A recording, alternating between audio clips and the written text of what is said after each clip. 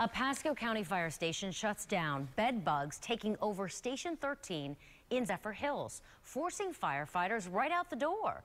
Our Edward Lawrence is digging into how crews are adjusting and whether response times could take a hit. Edward?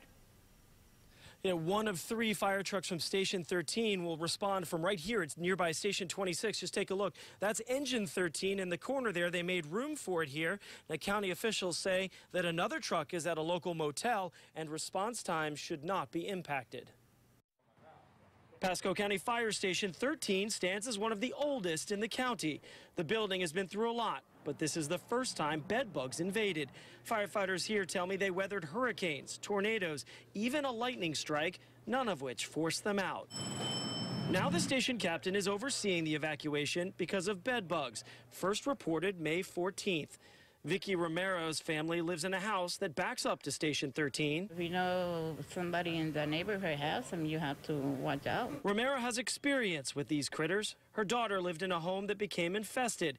She knows how hard bed bugs are to get rid of. You feel something biting, and you go like this, and you look around and you don't see it.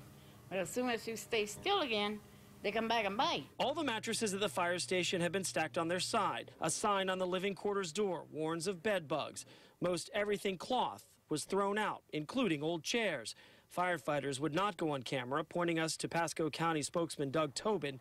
He says the county hired an exterminator that used chemicals last week. The bugs returned.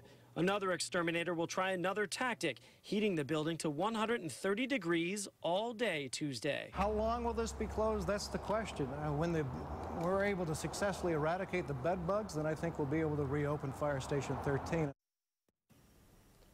And the Pasco County spokesman says that firefighters are being careful not to take anything to other stations or home that might contain bed bugs. They don't want another outbreak. Reporting live in Pasco County, Edward Lawrence, ABC Action News. Edward,